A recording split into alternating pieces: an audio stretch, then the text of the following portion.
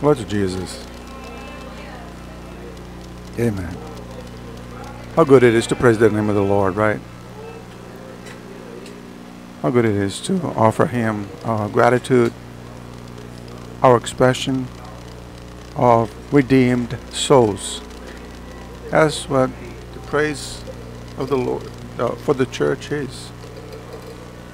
Because we are hoping for blessing from the Lord.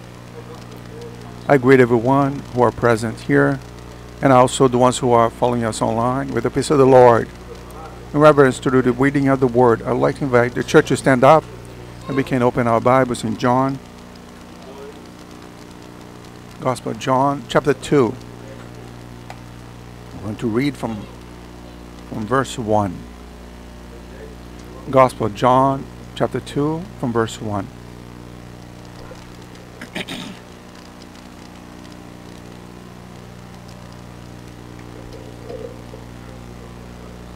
Thus says the word of God. On the third day, there was a wedding in Cana of Galilee, and the mother of Jesus was there.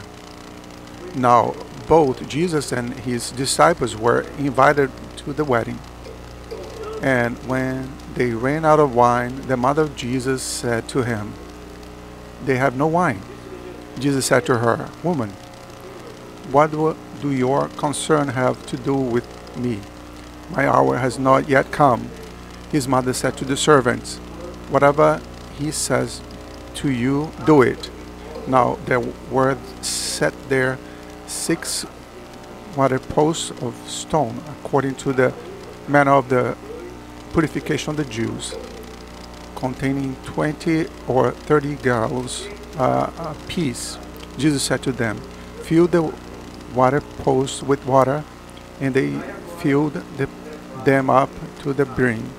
And he said to them, "Draw some out now and take it to the master of the feast."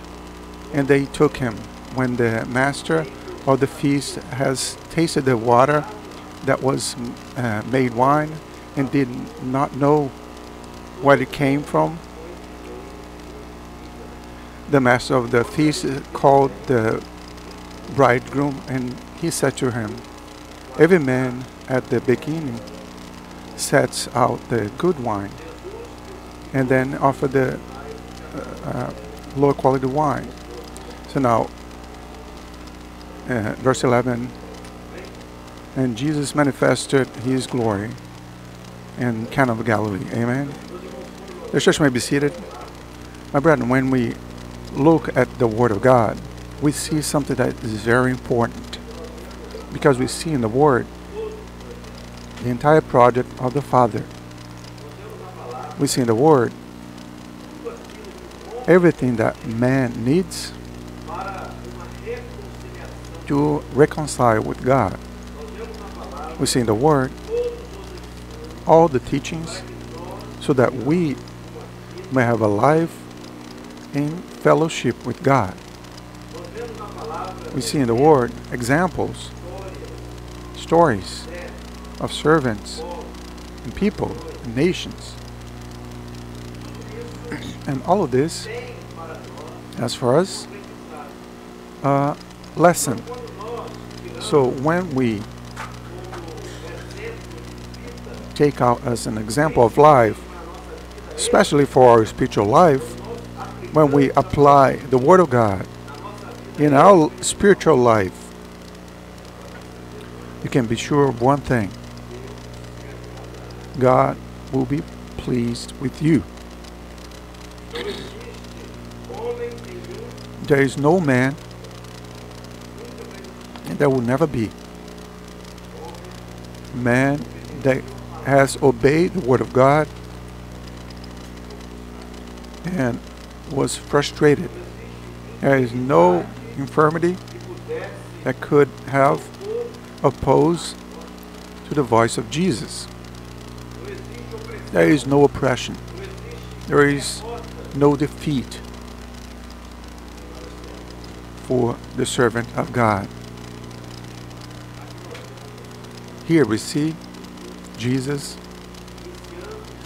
beginning his ministry.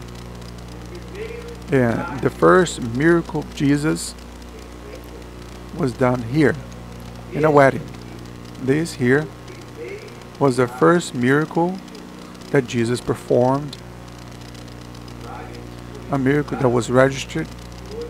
And today we would like to speak a little bit about this miracle, which was performed during a wedding. Jesus transformed water into wine. Then you might ask, wait, would it not have been for him to have resurrected Lazarus first? Would not have been better if his first miracle could have been the healing of the paralytic or a blind man? It could be more impactful. Maybe people would have looked to Jesus in his beginning of his ministry in a different way and believed more in Jesus. But we are going to see that the Word of God, all of it is prophetic. And we're going to see the reason why Jesus performed his first miracle during a wedding. Here we see John, who wrote the fourth gospel, the fourth book. In fact, there is a certain observation that sometimes people say that it was not John who wrote it, and the author would not have been John. However, the authorship was given to John. It was attributed to John. But when we see Matthew, who wrote the first gospel, we see that Matthew introduces Jesus as a king. Was a king. You're very good. King. King. I remember the story of the father. The child was a little slow, and the father, the son was everything for the father. Everybody was mocking the child because he was a little slow, and the father said, "No, this child has no problem. Do you want to see it? Come here." What's the name of that fruit? Round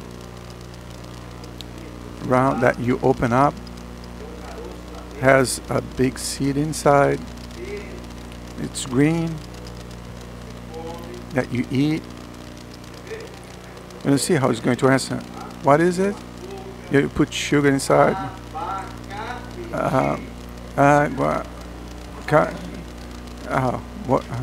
Pineapple. It's play with words in Portuguese. It's hard to translate.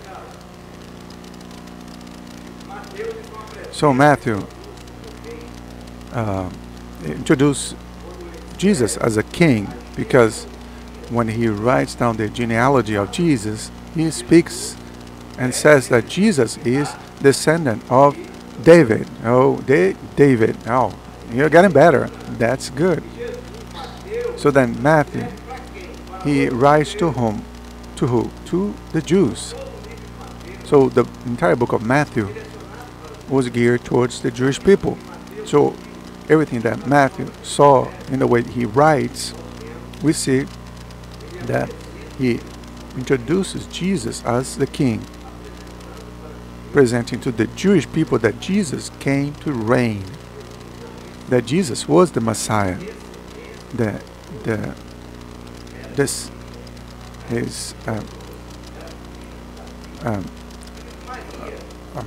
family line was David, because actually your family line came from the mother, right? Because Mary, the mother of Jesus, she was a descendant of David. That proved that Jesus was from a descendant of David. So Matthew introduced Jesus as a king, and now Mark introduces Jesus as a servant. And Mark, his book, it was written to the Romans, the Roman Empire, that superpower dominated the entire region, They, they were the greatest empire then. They had many slaves. So the Romans understood it very clearly what it was to be a servant. So Mark introduces Jesus as a servant, like the one who came to serve. And even Mark says that Jesus, he came here and went there and he healed and he had no time to do anything else, only work, work, work. And Mark finishes his gospel with Jesus saying, go to the entire world and proclaim the gospel. So, to work. So then, the church needs to work. The church should not be standing still. So now, Luke introduces Jesus, who was a doctor. Luke introduces Jesus, and he geared his book towards the Greek.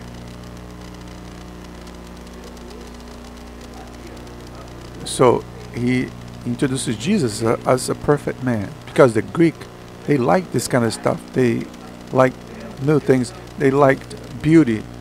They were conquered by this. They were seduced by this kind of stuff. So Luke was a doctor. He had a different way of writing. He wrote details. So the book of Luke, he wrote details because the Greeks liked it. So that when they were introduced to Jesus, they heard about Jesus. The Greek knew that Jesus was going to be crucified and killed. Jesus with such talent, this way of preaching, the multitude that followed Jesus. The Greek offered Jesus asylum, political asylum. Oh, we're going to bring this man to Greece. It is a waste of a life. The Romans are allowing Jesus to die because the Greek liked it. So now John,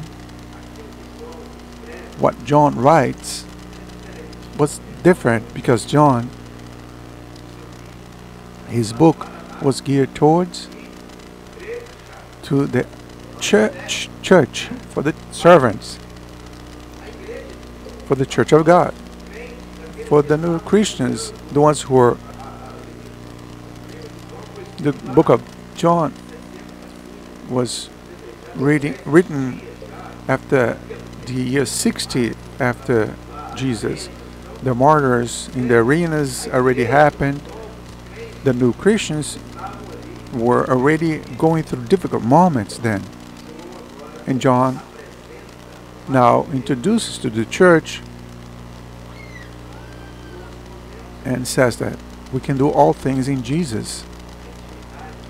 The intimacy that John had with Jesus,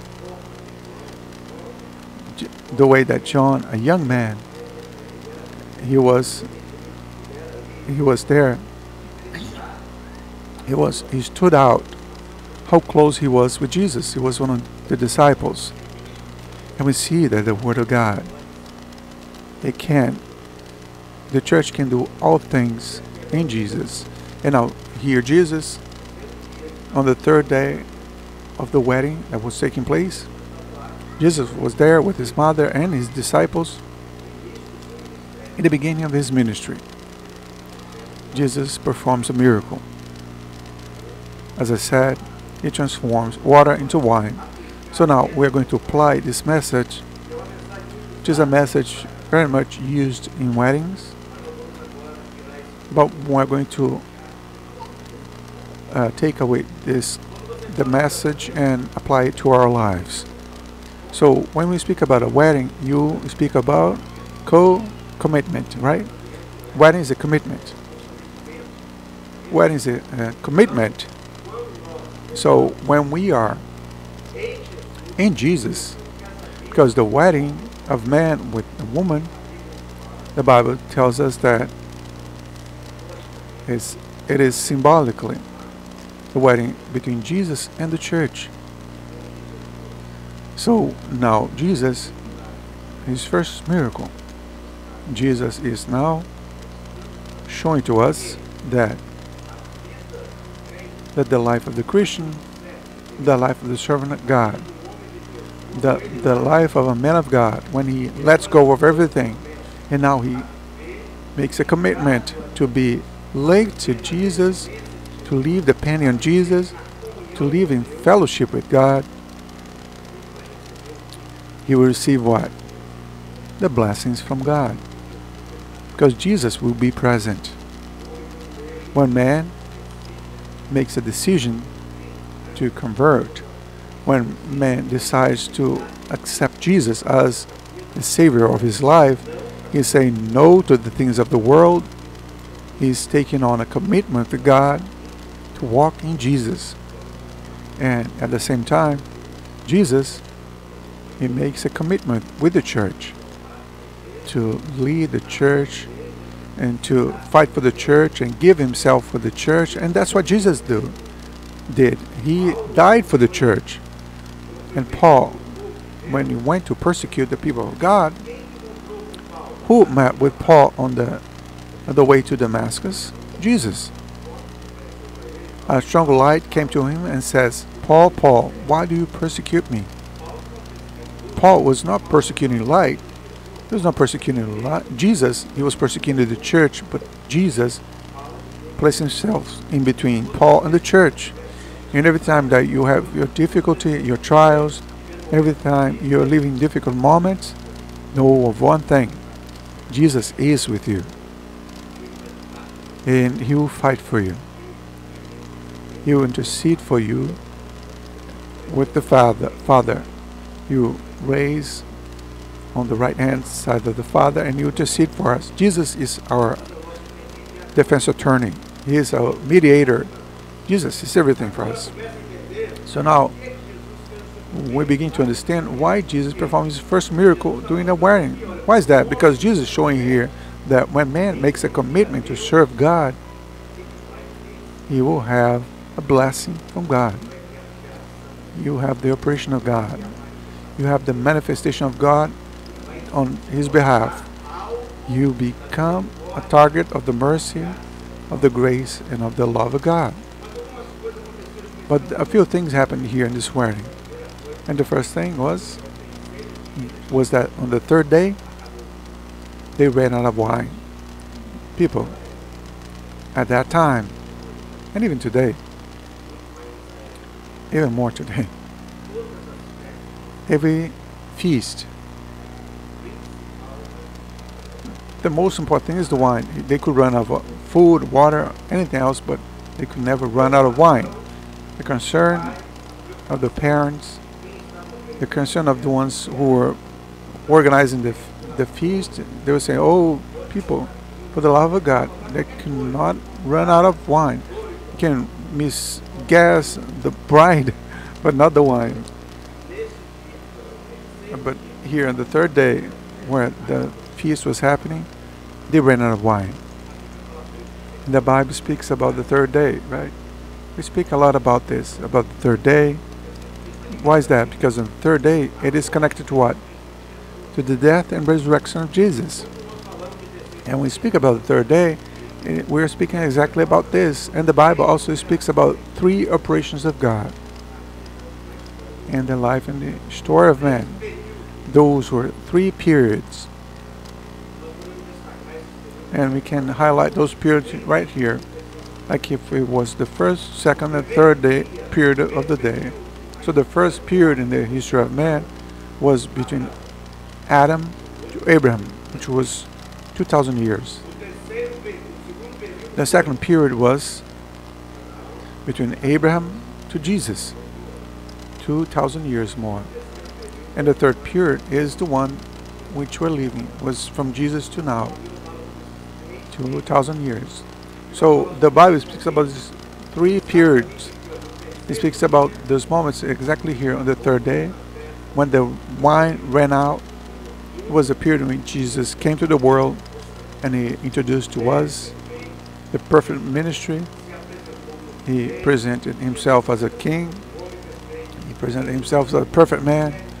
He presented himself as a perfect servant. And he presented himself as our Savior, the one who died, but on the third day he resurrected, defeating death. the eternal death of man. So on the third day, it is exactly the period in which we are living. It is a period of the operation of the Holy Spirit in the life of the church. We can never run out during this period, more than ever, the operation of the Holy Spirit. Because it was in this period, on the third day, after the death and resurrection of Jesus, when he went up to heaven, that's when the Holy Spirit was sent to guide the church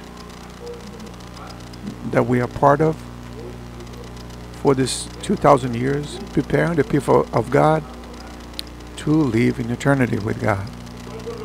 So that when we speak about the wedding, so the commitment between man and God, which is the wedding between Jesus and the church that we are part of, we should never run out of wine. The wine here speaks about the love of God.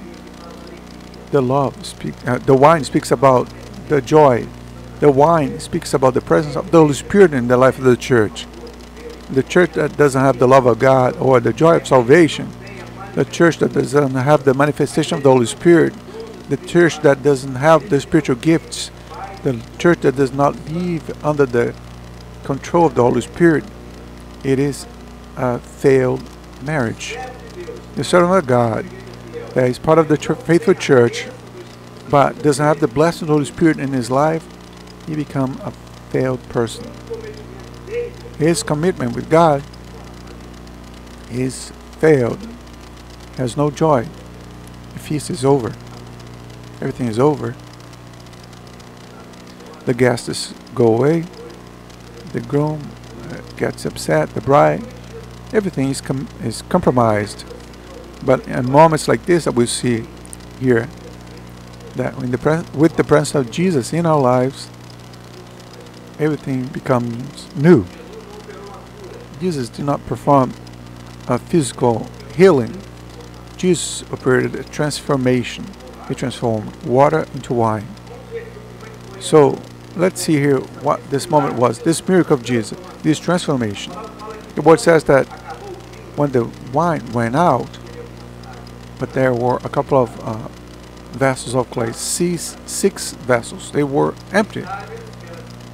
6 vessels that were going to be used for the purification. Because when the Jews would go to purify, they would fill the vessel with water and then they washed themselves. So the vessels were empty. Then Jesus said, fill the vessels. So we see this moment where the vessels were empty. So in other words, there are moments in the life of man that he feels that he's empty. He feels that he's alone, away from God.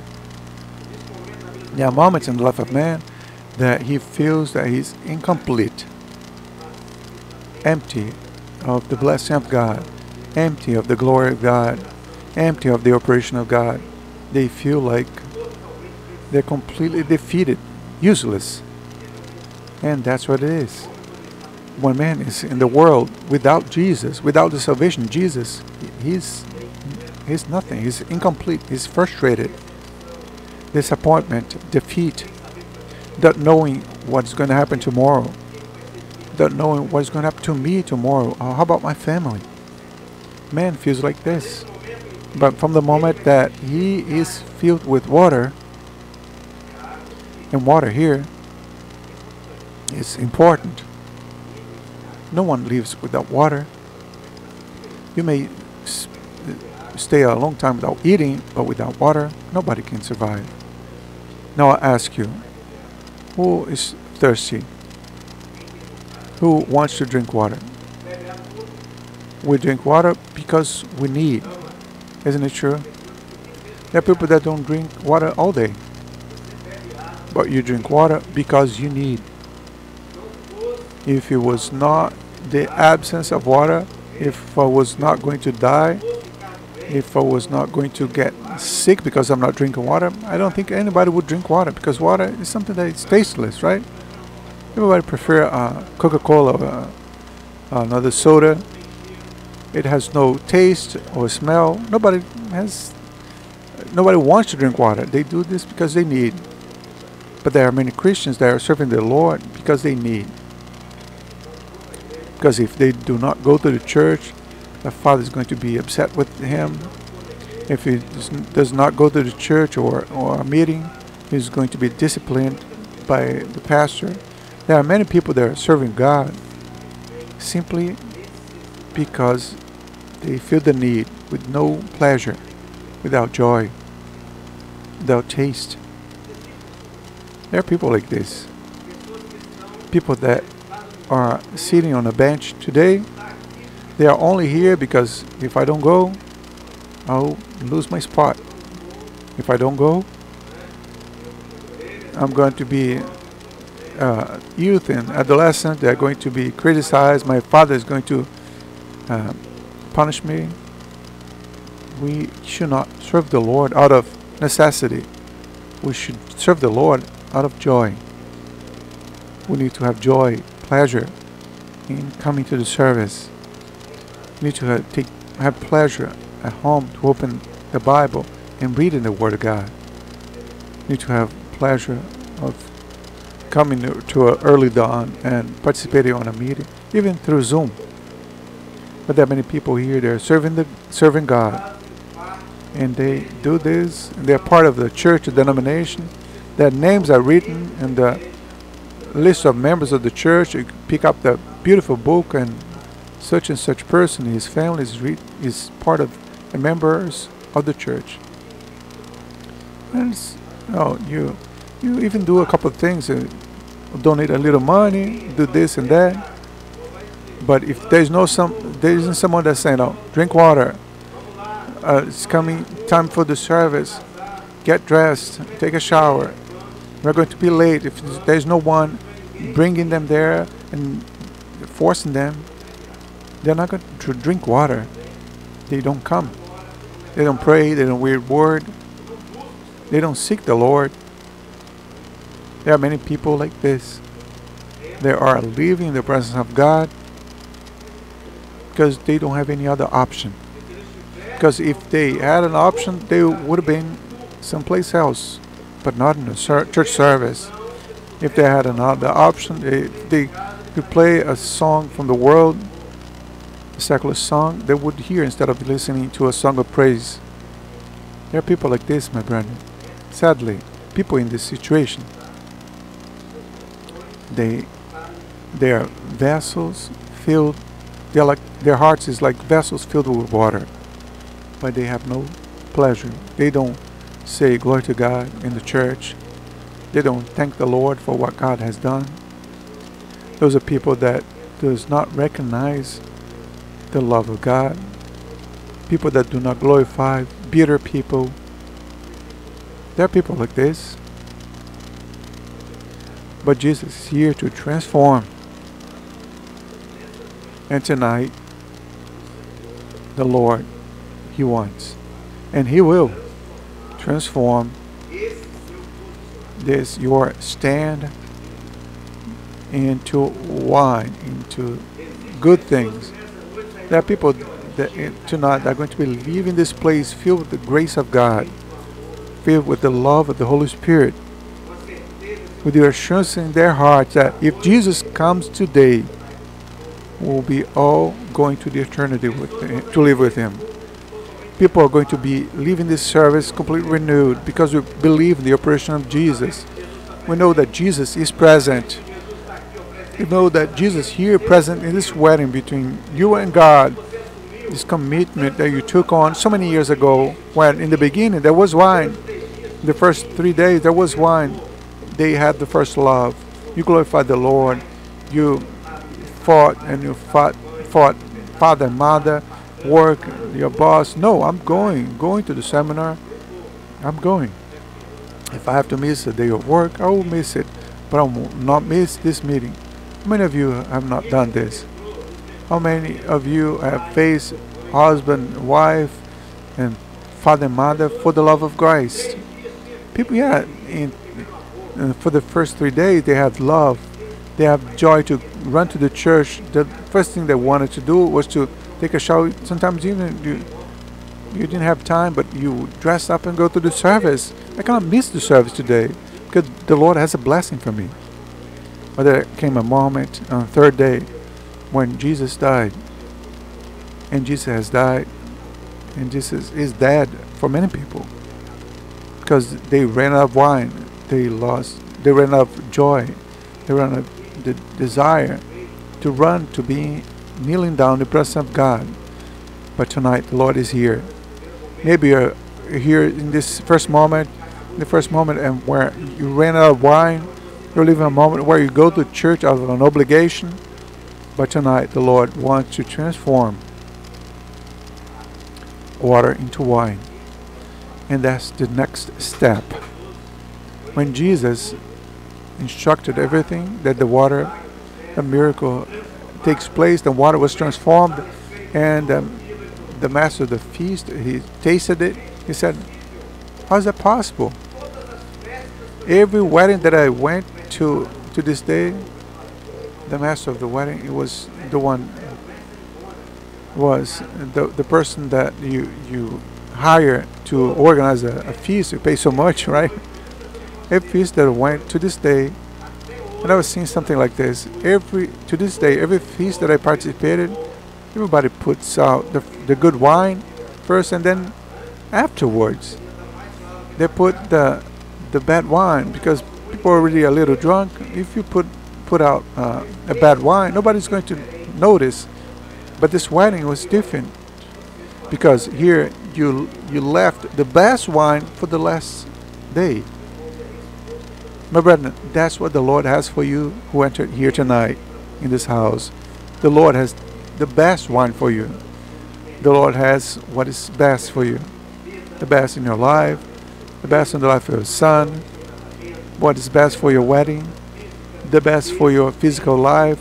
Yes, the Lord has the best for everything that He has already given to you today, to this day. You just need to have Jesus as a guest in your spiritual life. You just need to allow Jesus to operate. You just need to allow the Holy Spirit to take control of your heart, and you see that it's going to be worth to be in the presence of God. So Jesus began His signs in the Cana of Galilee and manifested in His glory, and His disciples believed in Him. My brethren, the Church of God that we are part of, not Maranatha Church, not Assembly of God or Baptist, no, the faithful church, the first church that has its commitment to God. You need to live this place with this joy, the assurance that whatever you do for God is with joy. You do out of dedication. You do this out of love, because through love, because of love, Jesus died for you, and the Holy Spirit is being poured out. In this last hour here, the beginning of everything, right at the beginning of His walk, right at the beginning, is where you had the mark, where you were introduced to salvation with Jesus, where you received a stamp from the Holy Spirit. And if we came here to this night, is because we have believed in God, the operation of God, the transformation of life. So the old man no longer exists. My own ego doesn't exist. The way I was is left in the past. Today I'm a new creation, because God and Jesus has transformed our hearts. Amen. We're going to sing a song, and you at this moment you're going to allow the Holy Spirit, through the will of God, to operate in your heart, to transform your life, so that you serve the Lord with joy.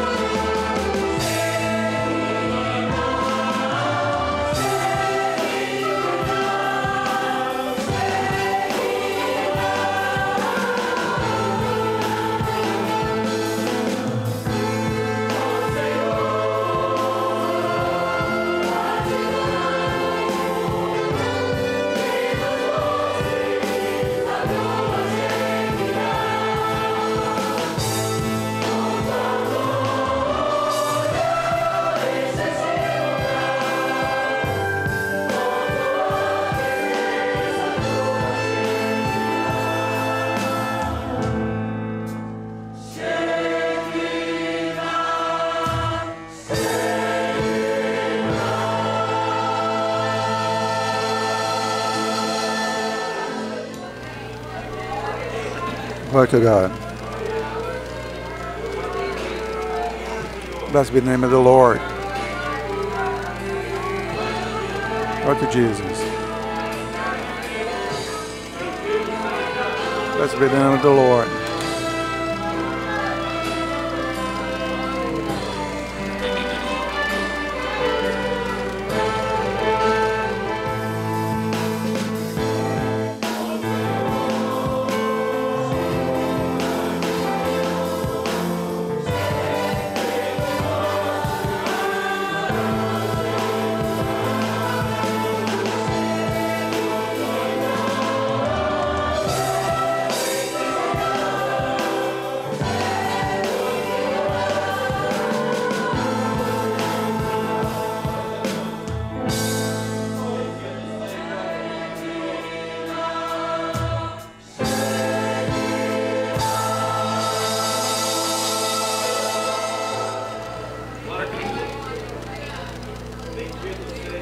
Blessed be the name of the Lord.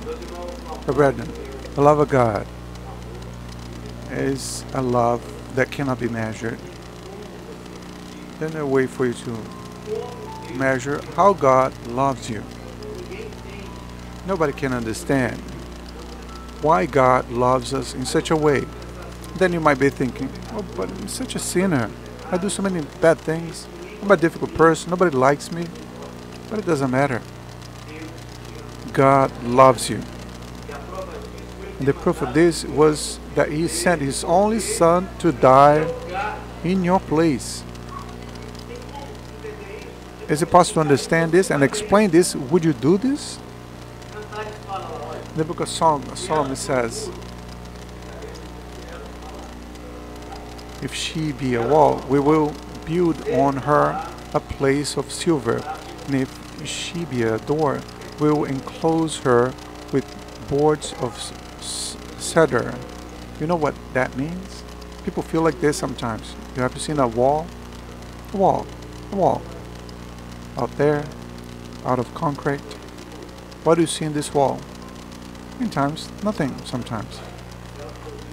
But if the word says that if she's a wall, you're going to build a palace out of her. So, sometimes you feel like you're nobody. You feel like you're unable of being in the presence of God. Sometimes you feel like you're so devalued by the husband, by the wife, by the son, by the mother and the father, by the neighbor. You feel like you feel nothing. But when God looks to you, as useless as you are, like you feel like you are, or that the people tell you that you are, God is going to build a palace out of your life. God is going to make inhabitants. God is going to allow you to bring to eternity. And because that's why Jesus died, was so that you could be given worth. Not by man, not by your neighbor or family, no, but in the presence of God. But if she is a door, oh, I'm going to make a door out of cedar. Cedar is one of the most expensive woods that existed at that time. It shows a little door. No, I'm going to make a little door. No, I'm going to make a door. Oh, a beautiful, a special door. It's not going to be just a common door. It's just a beautiful door that everybody's going to go through. And that's what Jesus does. That's what God does. And God looks to you when you are in your difficulty and feeling so small and you feel like you are incapable of being victorious. Jesus rises up and the right hand side of the Father and says, Father, I died for him. Father, I died for her. Father, my blood was shed on that cross. I suffered 33 years for him, for her. They deserve victory. They deserve an answer to a prayer. They deserve, yes, to be seen with a good gaze. And the blessing and grace of God is enough for us. That's what God does to us. When you feel like you're nobody, God raises you up. When you feel like you're small, God is saying, you are a palace. I sent my son to die in your place. So in other words, we're a lot of things, right? Sometimes the enemy tries to push us down, to diminish us, but God wants to raise you up. And we can do this. Just tonight, you need to open up a heart and allow God to transform your life. A life that doesn't have anything. Water, but transform water into wine. What? The thing that produces joy. Literally speaking, that's what wine does. You take away your reason. Involves you in such a way, but spiritually speaking, it is the same. God also brings joy to us, but it's not a joy of this world. It's not a fleeting joy, joy that goes away, but the joy of God in the life of man will lead us to eternity. It takes us out of this place and places us in God's arms. That's what God wants to do to us tonight. You'll see how good it is to serve the Lord.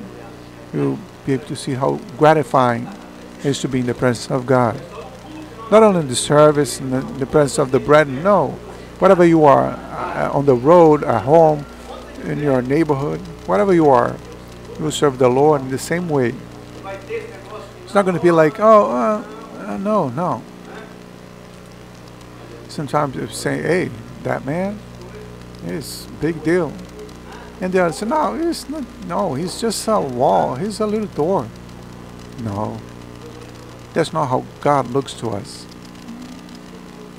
You are important. I am important. We are important to God. You are part of the faithful church. Amen. I'd like to invite the church to stand up. We're going to have a word of glorification to the Lord.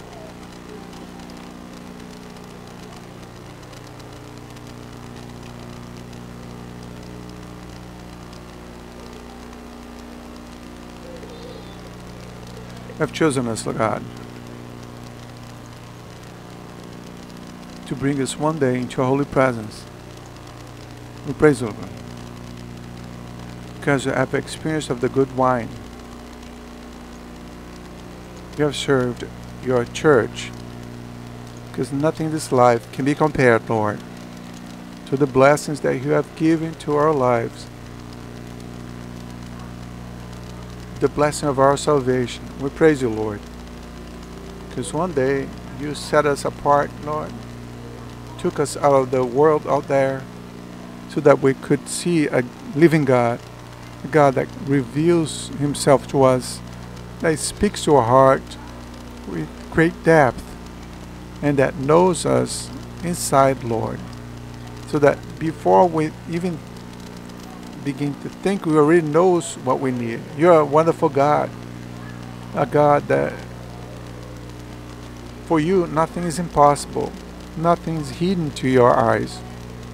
We're the one that truly knows us, God, who is a great, your true friend, faithful, present in the difficult moments, in the moments of joy.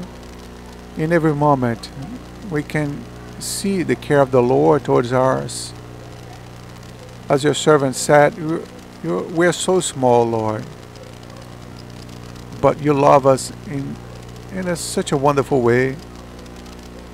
Our tears are tears of joy, Lord, because we could have been in so many other places, but it was pleasing to you, God, to show to us that it's best to be in your presence and to be at your feet, God, offering you our tears and our smiles, because you have done great things to us, Lord. We are not deserving, Lord, but you are the one who loves us and touches our hearts every day. That's why we love you, Lord. Love to serve you, love you to be a part of your redemptive work, glorious work. This work that the Holy Spirit, where the Holy Spirit reveals himself every day to our lives. That's why we praise you, Lord. And for each heart that your Holy Spirit has touched, Lord, Because none of us are here by chance. We are here because your Holy Spirit guided us to your house, has protected us throughout the day, did not allow anything to prevent us from coming to our house tonight. That's why we praise you, Lord, for everything in the name of Jesus. And the Lord has given us spiritual gifts, and the spiritual gift the Lord has given for the service tonight, the Lord has shown that there was a sister. She has the gospel, like the word, like a cane, right? Oh, it is here. An amulet, actually. Something that you use as a lucky charm. Something that is going to give me luck and preserve me from death. But we should not serve the Lord in this way. You need to put a cast on what God wants to do and limiting the operation of the Holy Spirit. We need to praise the Lord with joy. So tonight, the Lord is transforming your heart, right? The Lord also has said that there's a man that dreamt about his own death. I have not preached for a long time here, so just it's been a long time since I preached here. I know the message is taking long, but just be patient. Tonight, this man dreamt about his own death, and it shook him up. The Lord allowed him to have this dream to show him that he does not have the assurance of salvation, but the word of grace is still open. There is still time. If you want, he can today leave this place with this assurance. That's what God has done tonight. He has operated salvation here. We believe in this by faith. We know that the Lord is present. And the Lord also has shown that we have been a target of the great love of God. Always, the Lord is always operating on our behalf, preserving our lives, preserving our families. And this has been of great worth for our lives. Let us pray, bring this to a close. Lord God, receive, Lord, our adoration, our service to you. Give us, Lord, a week of victories so that we once again contemplate your glory, Lord. Continue operating in every heart. Continue operating, Lord, in each home here represented, and that we may have the assurance that our names are written in the book of life. Receive our adoration, our praise, is a prayer that we say in the name of Jesus. Amen. In your name we say the great, wonderful grace of our Lord and Savior Jesus Christ, the love of God, our eternal Father, the sweet and tender, the life of the Holy Spirit may be poured upon all of us, now and forevermore. Amen. The church may be seated. We're going to begin now the period of assistance. If you desire a prayer, we're here at your disposal. Pastor, deacons, and ushers, the sisters, you can simply raise your hand or ask somebody from the church to raise their hand for you. Tonight, after the assistance, we're going to pray for everyone, right? The crowd is going to go back to school, right? Studying is important, right? We need to study. Let's pray for the children, youth, adolescents, everybody that's involved, teachers, everybody's involved in this part of school. Soon after the assistance, we're also in the month of the neighbors. We're praying for the neighbors this month so that the Lord may save them and that they may receive a blessing from the Lord. We're going to begin this coming Saturday at 6 p.m. We're going to start a little orchestra, children's band. So if you're interested in having your child learning an instrument, seek Dani, and she's going to help you with this. Brother Antonio also has a class for a very long time. Antonio teaches instruments of like saxophone and flute. It's not a little band, it's a symphonic orchestra. That's it? Sounds good, right? An orchestra for the children. So if you're interested to have your children be an instrumentalist, have a conversation with Danny, what can be done, or an instrument that you need to buy so that we can begin this coming Saturday at 6 of the afternoon.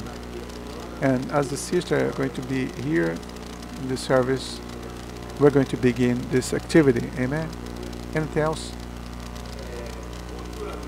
In the future, in a near future, this coming Tuesday, we're going to begin our service in presence here. Not this coming, the next Tuesday. Here on Tuesday, right? We're going to have a service with a debate about the Sunday school. So let's be praying for this so that we maybe quickly go back here with the service on these Tuesdays. Wish the entire church the peace of the Lord.